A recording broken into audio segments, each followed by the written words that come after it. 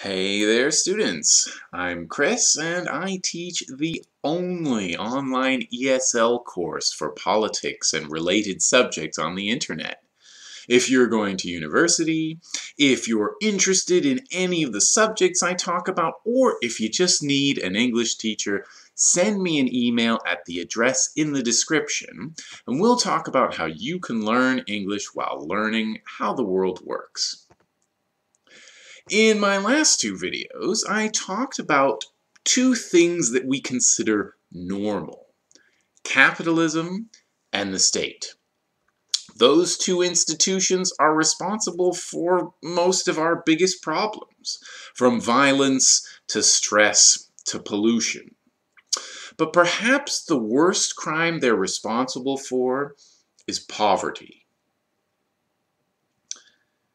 Someone once told me poverty, being poor, is the natural state of humankind. That it's only recently that not everyone has been poor. But I don't think whoever said that knew very much about poverty. Humans used to be hunter-gatherers. In other words, we moved around looking for food rather than farming. And back then we had plenty to eat, a place to live, a clean environment, and spare time to be with our loved ones. Those conditions don't really describe poverty. But when the state came along, it forced hunter-gatherers to stop moving and stay in one place, to farm, and to pay their rulers a tax. They had to work harder, so they had more stress and less free time. And if they didn't farm enough, they didn't eat. Also, the hunter-gatherer diet was one of variety, because variety was available around where they lived. When humans were forced to start farming, their diets became much worse, and many of them suffered from malnutrition. These were the original poor people. States turn free people into slaves. They turn people who have access to the abundance of nature into sick, malnourished, miserable people. States continued to dominate societies, and the ways they created poverty changed a bit over time. They might have separated people into classes in a lot of places, like the rulers, the free workers, and the slaves. That way, the supposedly free people in the middle had an interest in keeping the slaves down. They were subject to the propaganda of the ruling class. So they started to believe in natural orders, where some people are on the top because they're supposed to be, and some people are on the bottom because that's just how things work. Thinking like that, of course, makes it much harder to organize a revolt. But sometimes they still did revolt anyway. The world is still separated into classes today, of course. We still believe the propaganda of the ruling class. We still believe poverty is natural. We believe poverty is inevitable. We believe poor people are poor because they just don't work hard, or because they're not smart enough. That's all wrong. In fact, poor people are some of the smartest and hardest working people, because they have to be to survive. Stephen Jay Gould, a famous scientist, wrote in one of his books, "I am somehow less interested in the weight and convolutions of Einstein's brain than in the near certainty that people of equal talent have lived and died in cotton fields and sweatshops." What he meant was there are plenty of brilliant people out there, but most of them will never have the chance to shine because they live in poverty and slavery. So I've said states or groups of people using violence create poverty, but I haven't explained how yet. There are a lot of ways. Slavery is one of them. For example, though slavery has existed throughout history, we can give one clear example that still has effects today, and that's the transatlantic slave trade.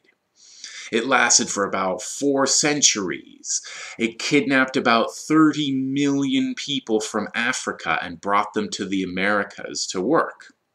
They took everything from those people, not just their homes and possessions, but their identity, their culture and religion, their families. Even today, millions of their descendants still live in poverty for several reasons, including racism, but also just because poverty is really hard to escape from. Today we think of Africa as poor and dangerous, but why? Why are there so many poor people there? Why are there wars there? It's because the same people who benefited from the slave trade ran empires that went all over the world, particularly Africa, enslaving more people to work for them. These empires and the people who ran them took natural resources, made huge amounts of money, and gave the Africans nothing. And when the European empires left Africa, they left behind states that operated in basically the same ways as the colonies. So in most of Africa, rich white people are still making huge amounts of money, and millions of Africans are still working hard to avoid falling even further into poverty. Another historical example of impoverishing people, making them poor, came with the Enclosure Acts in England and Wales. Land was once held in common. In other words, if I had a cow and you had a cow, we could use the same field to let them stay in all day. If you wanted to grow something, you could use part of this land, what we called the commons, for yourself.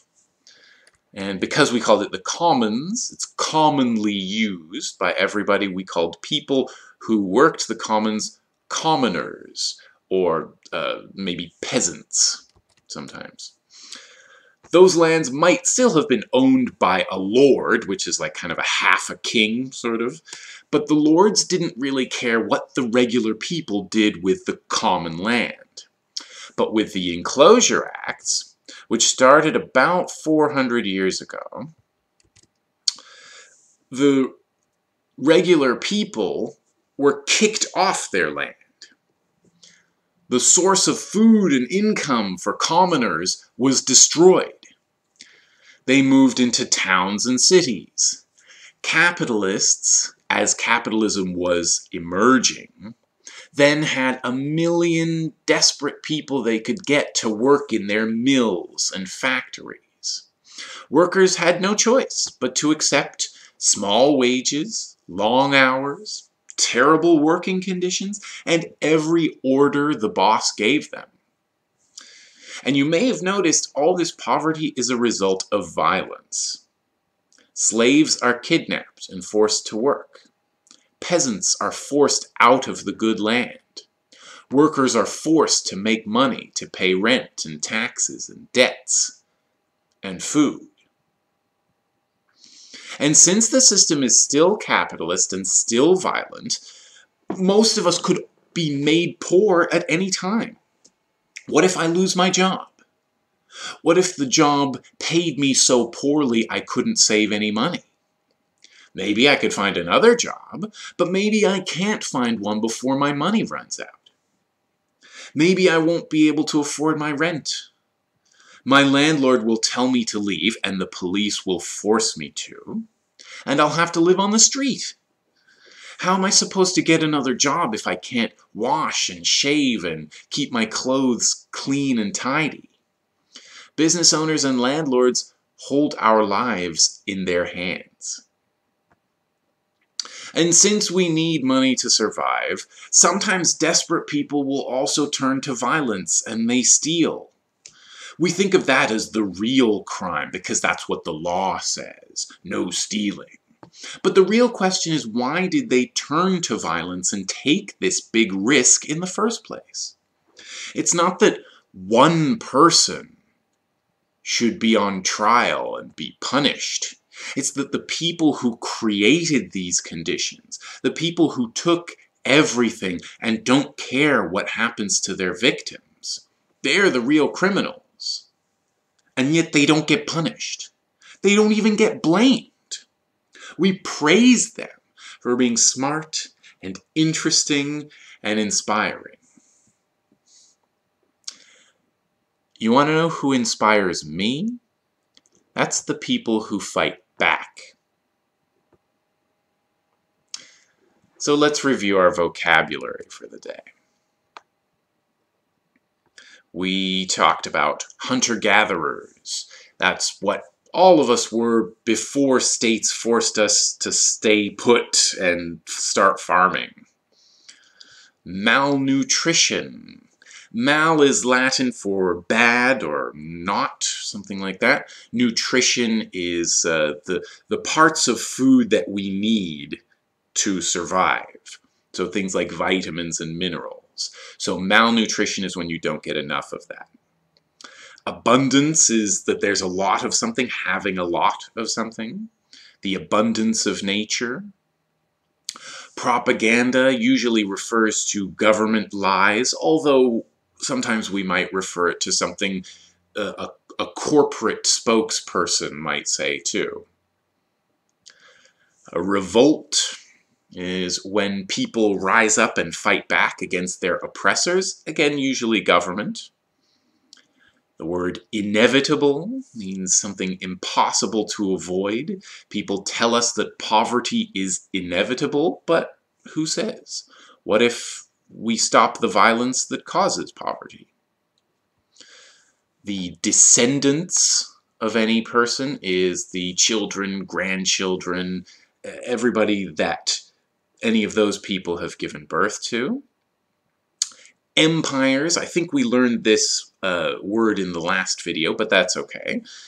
They're really just states, but states that have grown much bigger than where they say their borders are. You could say there are some empires still today, but we'll talk about that in another video. To impoverish is to make someone poor. You see pover like poverty in that word. We learned about the commons.